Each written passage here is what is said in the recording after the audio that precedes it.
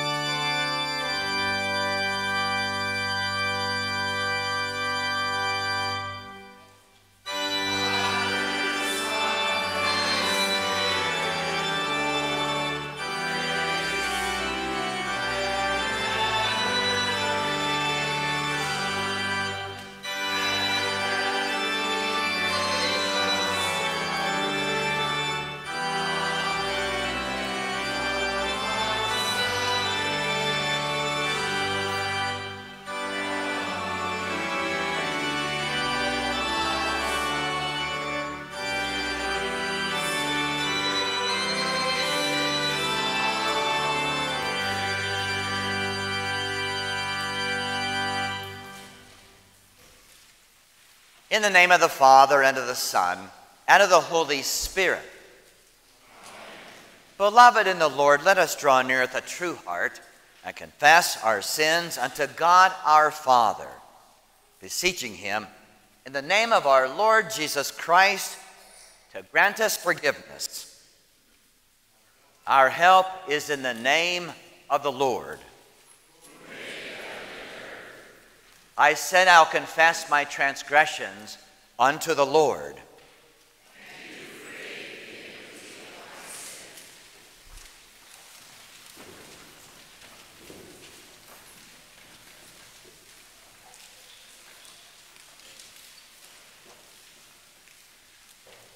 O Almighty God, merciful Father, I, a poor, miserable sinner, confess unto you all my sins and iniquities.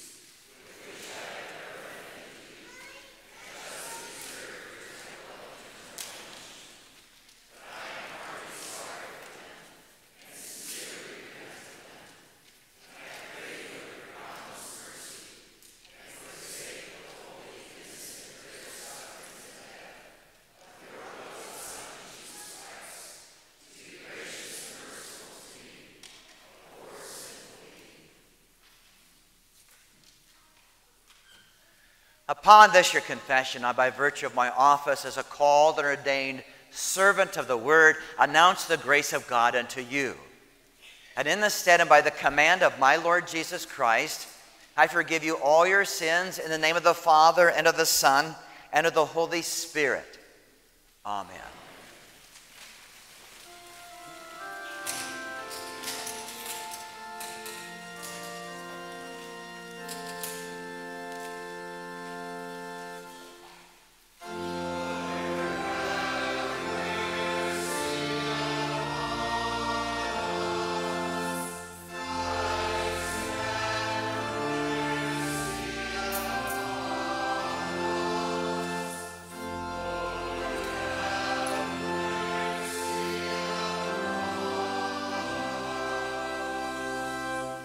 Glory be to God on high.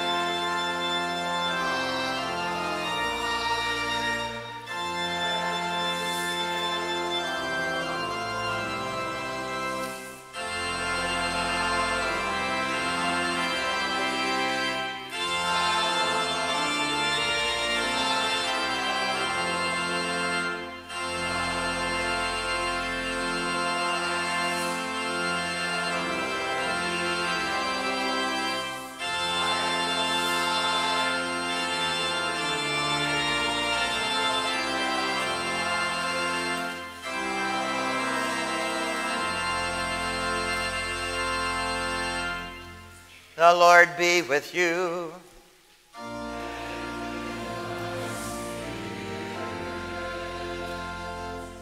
Let us pray. O God, whose strength is made perfect in weakness, grant us humility and childlike faith, that we may please you in both will and deed. Through Jesus Christ, your Son, our Lord, who lives and reigns with you in the Holy Spirit, one God, now and forever. Amen.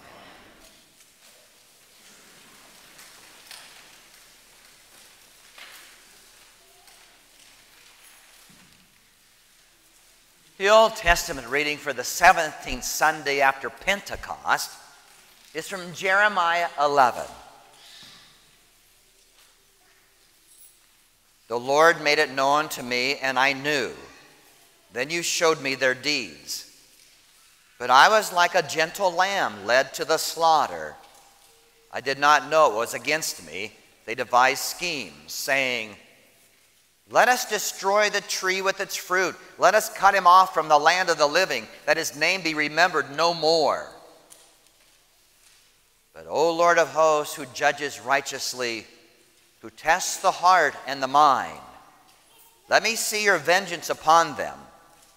For to you have I committed my cause. This is the word of the Lord. The epistle reading, James 3.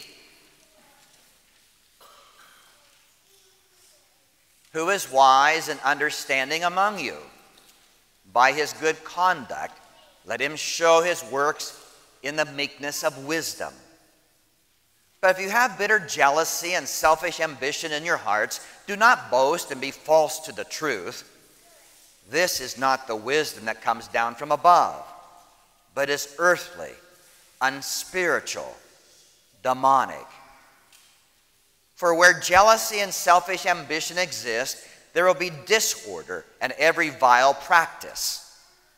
But the wisdom from above is first pure, then peaceable, gentle, open to reason, full of mercy and good fruits, impartial and sincere. And a harvest of righteousness is sown in peace by those who make peace. What causes quarrels and what causes fights among you? Is it not this, that your passions are at war within you?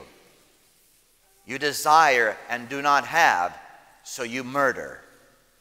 You covet and cannot obtain, so you fight and quarrel. You do not have because you do not ask. You ask and do not receive because you ask wrongly, to spend it on your passions. You adulterous people, do you not know that friendship with the world is enmity with God? Therefore, whoever wishes to be a friend of the world makes himself an enemy of God. Or do you suppose it is to no purpose that the Scripture says, he yearns jealously over the Spirit that is made to dwell in us? But he gives more grace. Therefore it says, God opposes the proud, but gives grace to the humble. Submit yourselves, therefore, to God. Resist the devil, and he will flee from you. Draw near to God, and he will draw near to you. Cleanse your hands, you sinners, and purify your hearts, you double-minded. Be wretched, and mourn, and weep. Let your laughter be turned to mourning and your joy to gloom. Humble yourselves before the Lord, and he will exalt you. This is the word of the Lord. Thanks be to God.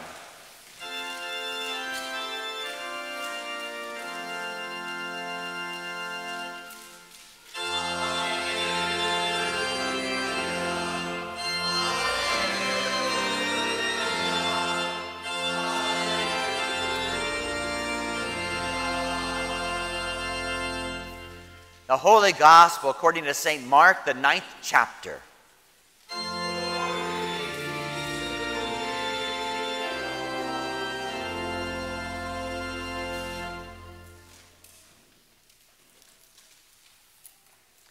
The disciples went on from there and passed through Galilee, and Jesus did not want anyone to know, for he was teaching his disciples, saying to them, The Son of Man is going to be delivered into the hands of men, and they will kill him.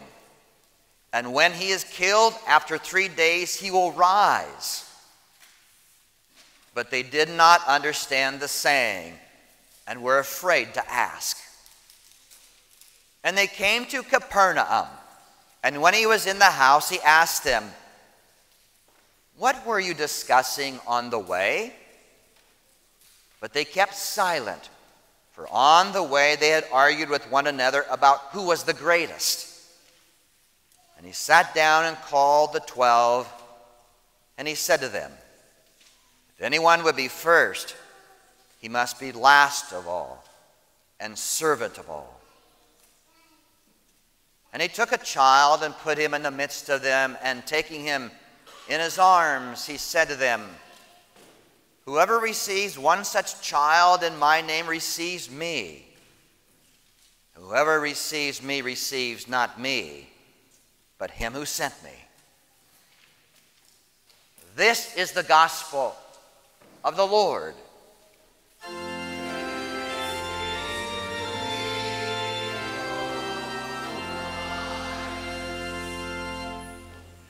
I believe in God the Father Almighty, maker of heaven and earth.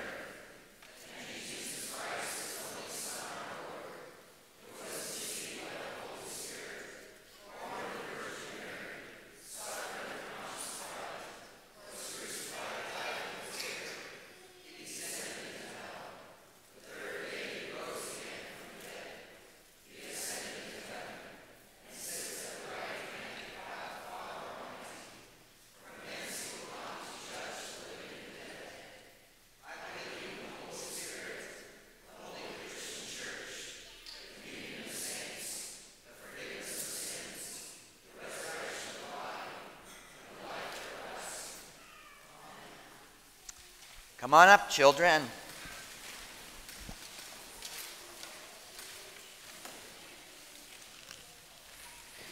Bring your offerings to Jesus.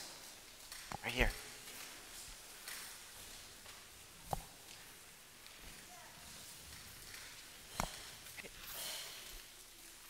Here. Okay, grab one. Right on. There you go, Silas. Right here. Right here. Come on, guys. Oop. Oop. Right here. Put it right here.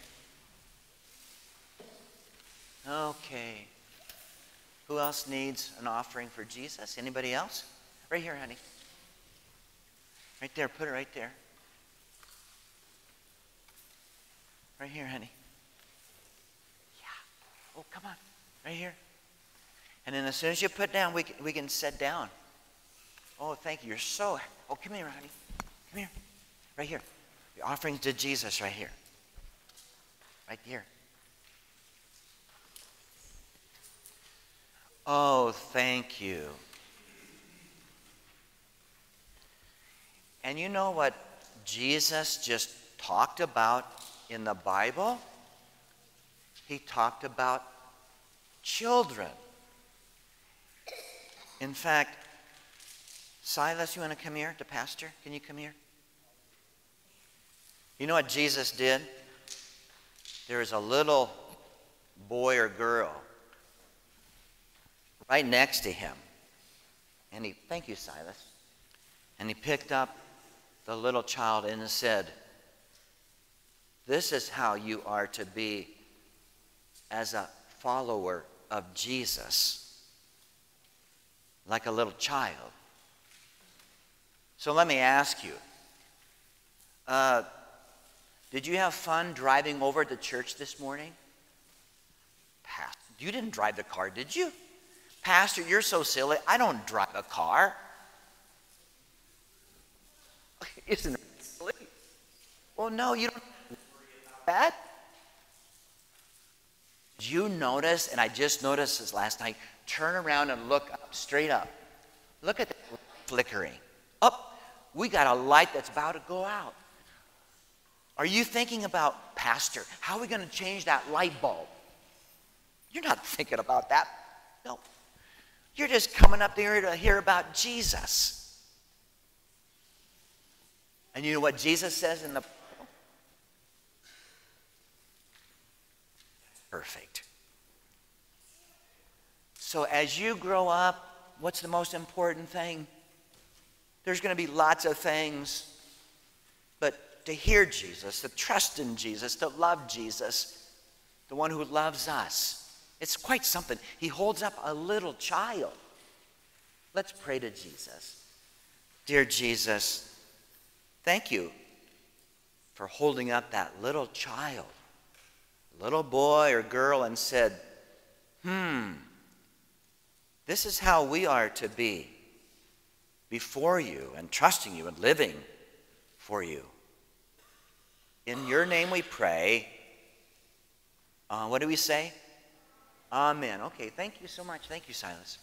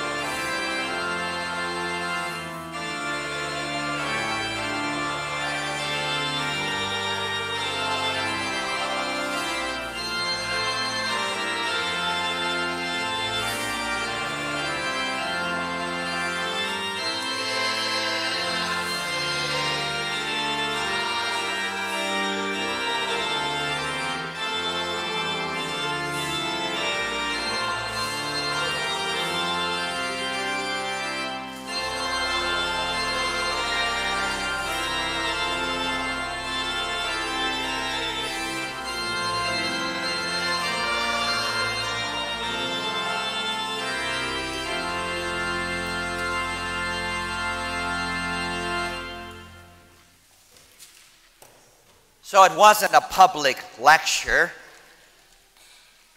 It wasn't a preacher standing on a street corner letting everyone hear about what he was about to say. And it wasn't teaching available on the main news channels.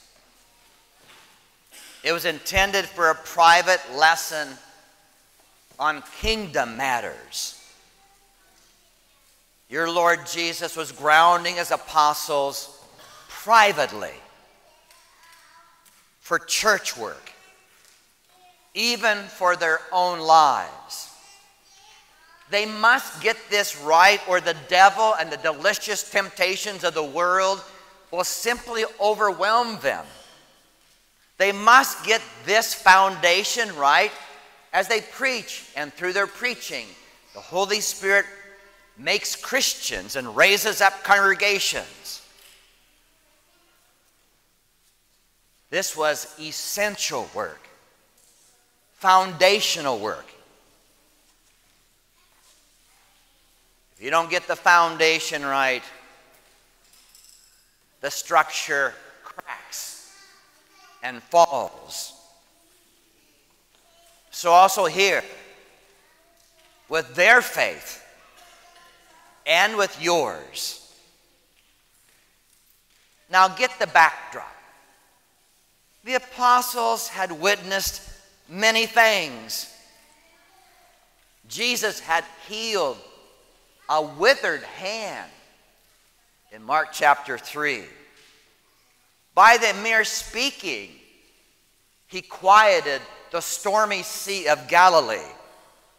Mark chapter 4. And as we heard last week in Mark 9, he cast out a very stubborn demon from a little boy. And he calmed the heart of the little boy's distressed dad. They could see this power at work through Jesus. No one could do these powerful miracles but God. What does this mean?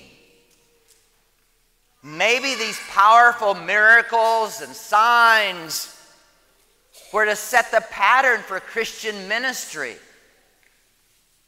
set the pattern for congregational life, set the pattern for individual Christians.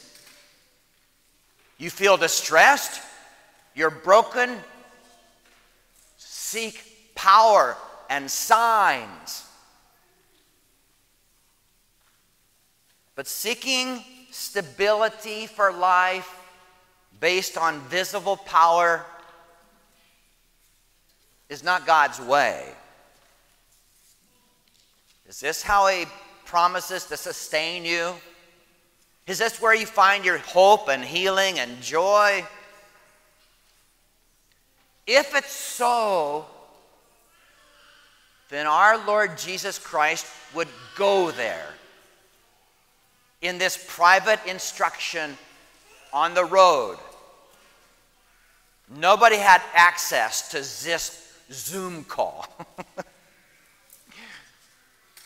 What does Jesus say? Mark 9:31. The Son of Man is going to be delivered into the hands of men,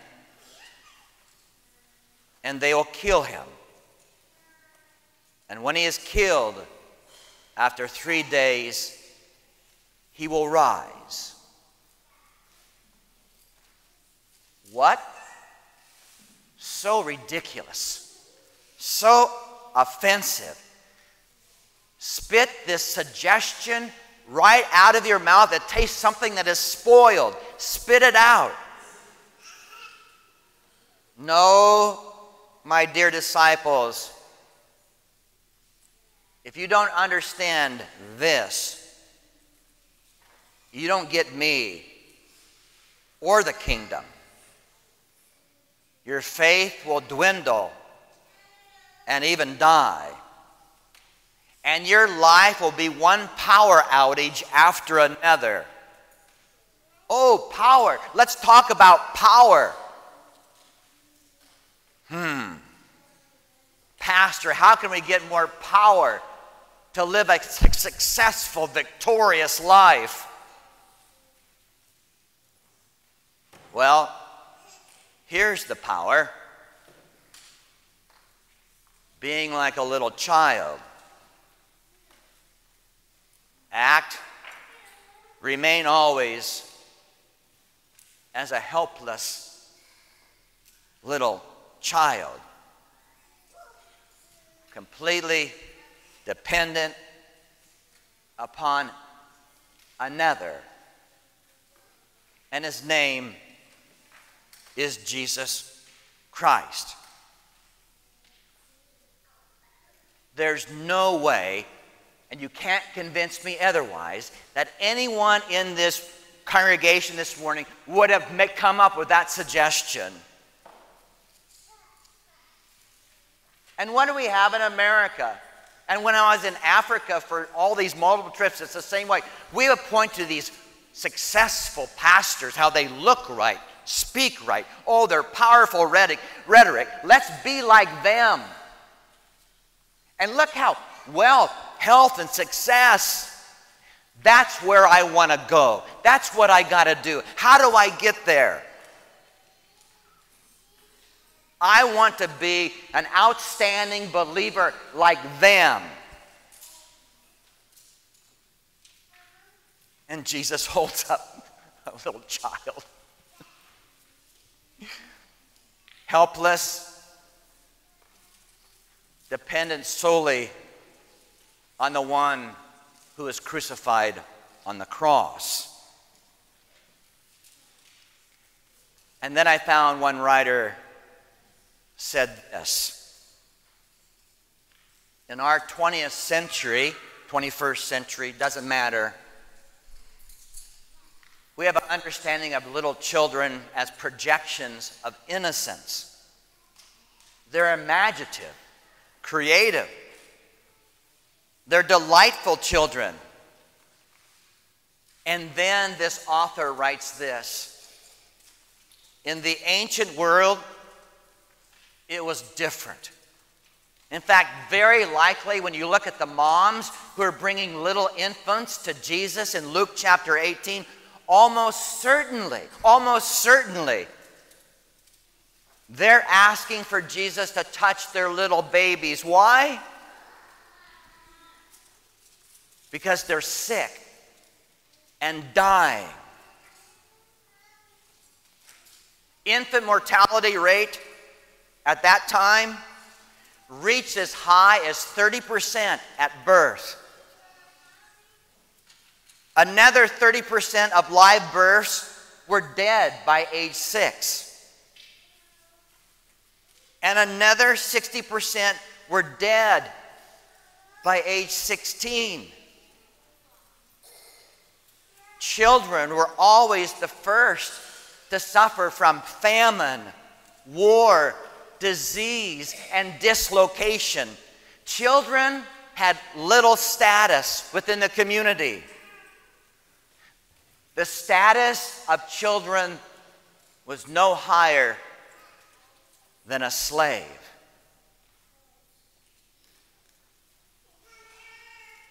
And Jesus holds up a little child.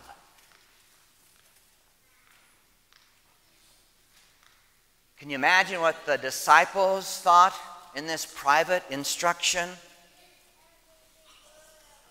The children were the most vulnerable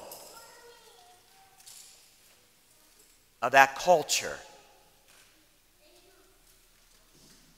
If you understand that, you understand the point of this text. Your only hope is Jesus. I just love it when the kids come up here. Like I said, they weren't worried about the location of Trinity. It's 1122 West Central Parkway. They weren't worried like budgets. They aren't concerned about who the next associate pastor is going to be. Why? God's got it all figured out. They aren't concerned whether they're going to get sick. God's got them.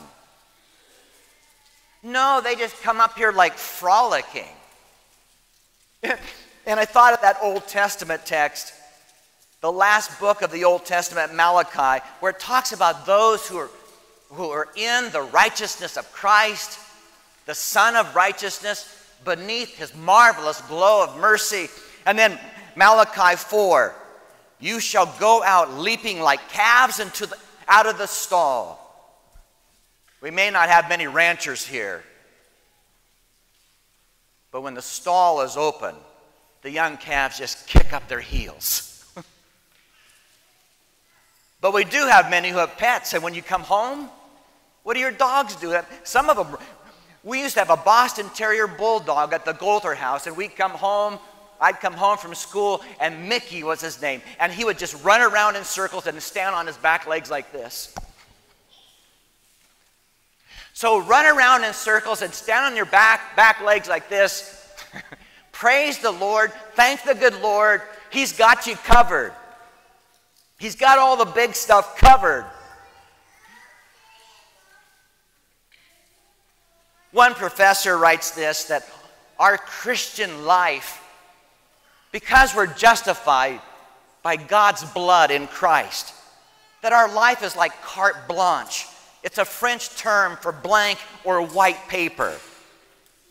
Our baptismal life, we can write it with God's grace and mercy to love him and to serve others.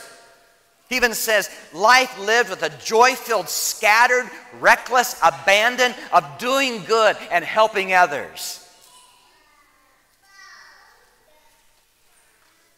Living life as if there's not a care in the world.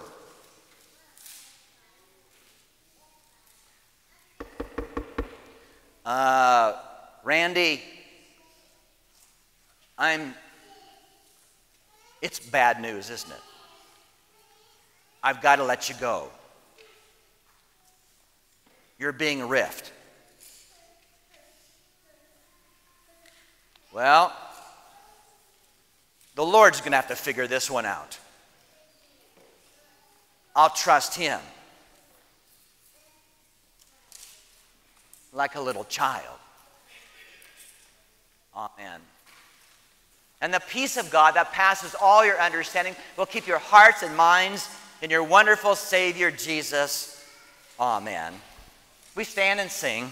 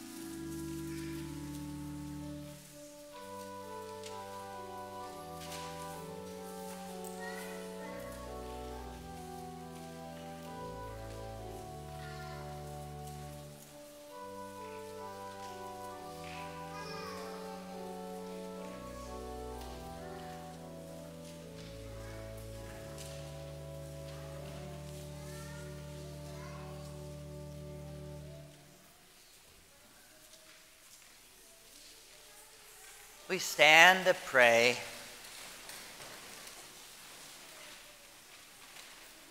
in peace, let us pray to the Lord.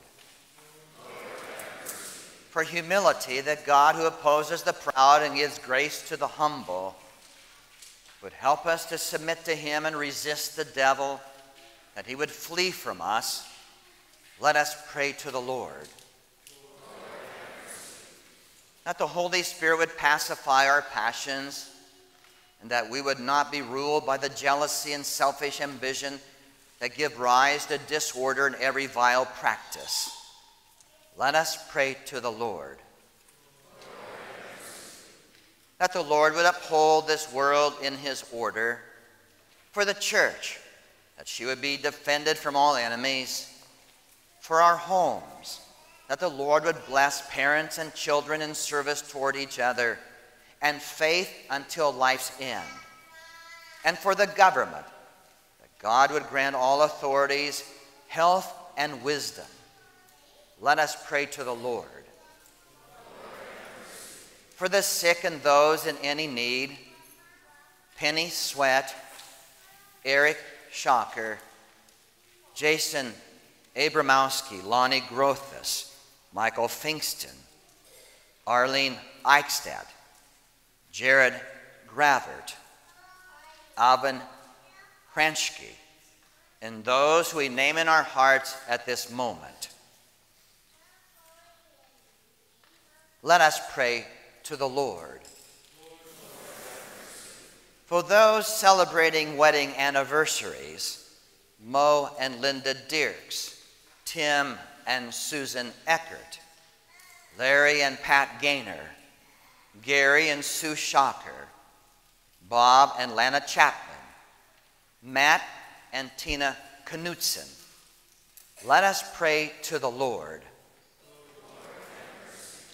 For all who draw near to the altar today, that in repentance, with cleansed hands and purified hearts, we may receive Christ, who draws near to us in his body and blood. Let us pray to the Lord. O Lord of hosts, grant that what we ask from you may not be squandered after our passions, but sought rightly in faith, that we may receive them and put them to service for you and our neighbors. Through Jesus Christ, your Son, our Lord, who lives and reigns with you in the Holy Spirit, one God, forever. Amen. The Lord be with you.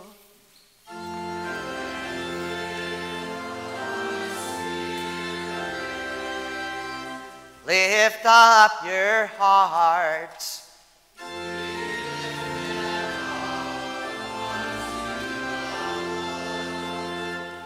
Let us give thanks unto the Lord our God.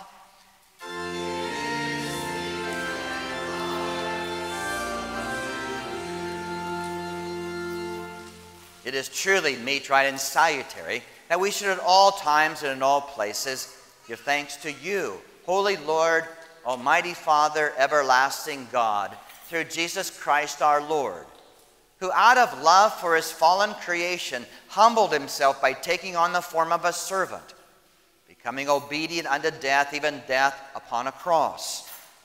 Risen from the dead, he has freed us from eternal death and given us life everlasting. Therefore, with angels and archangels, and with all the company of heaven, we laud and magnify your glorious name, evermore praising you and saying,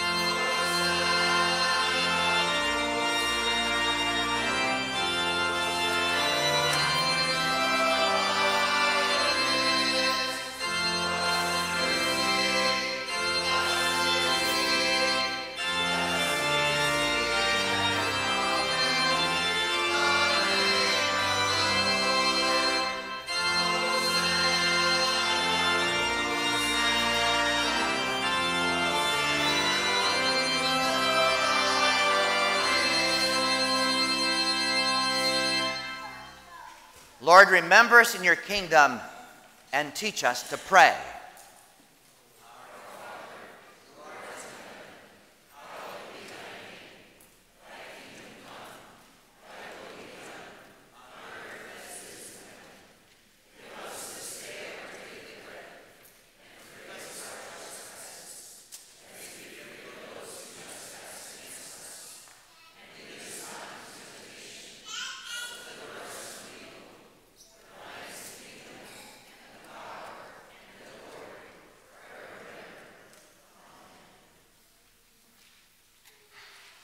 Our Lord Jesus Christ, on the night when he was betrayed, took bread. And when he had given thanks, he broke it and gave it to the disciples and said, "Take, eat. This is my body which is given for you. This do in remembrance of me." In the same way also he took the cup after supper. And when he had given thanks, he gave it to them, saying, "Drink of it, all of you. This cup is the New Testament in my blood, which is shed for you for the forgiveness of sins. This do as often as you drink of it in remembrance of me." The peace of the Lord be with you always.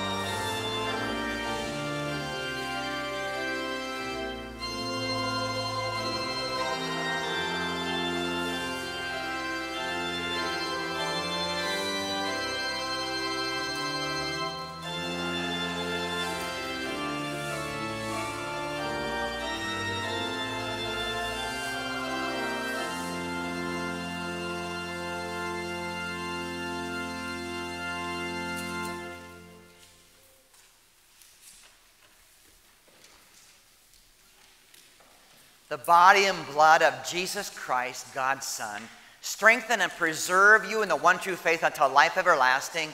Depart in his peace. Amen.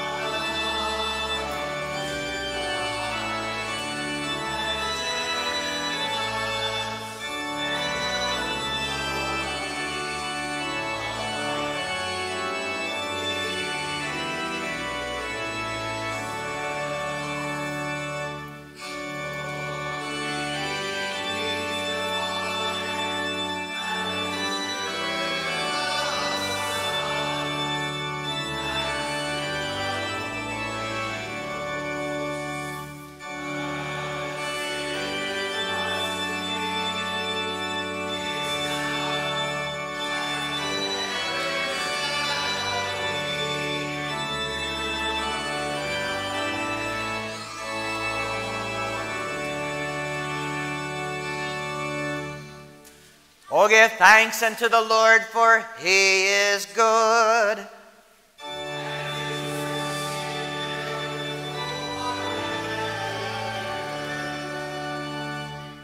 We give thanks to you, Almighty God, that you have refreshed us through this salutary gift.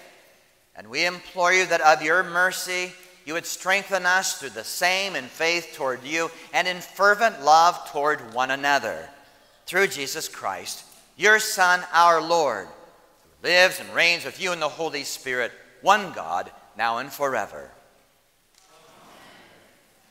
The Lord be with you.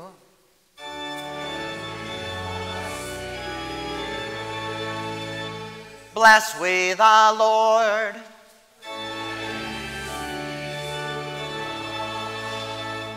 The Lord bless you and keep you. The Lord make his face shine upon you and be gracious unto you. The Lord lift up his countenance upon you and give you peace.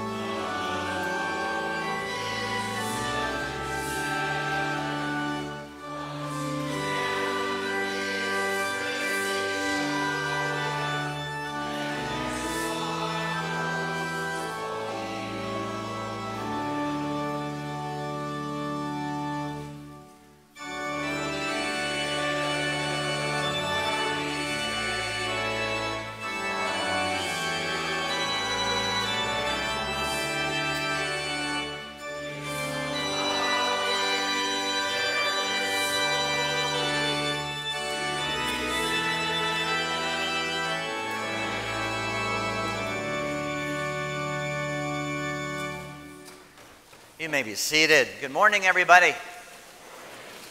Welcome to the Lord's house. I always love to say that. I do that for the chapel kids services on Wednesday also. And the kids just love to hear about Jesus. It's so wonderful. Take note of all the many things happening, on the highlights, Bible studies, etc.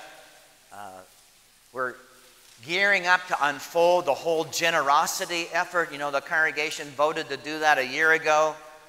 I like to describe it as understanding the baptismal life beneath our generous God.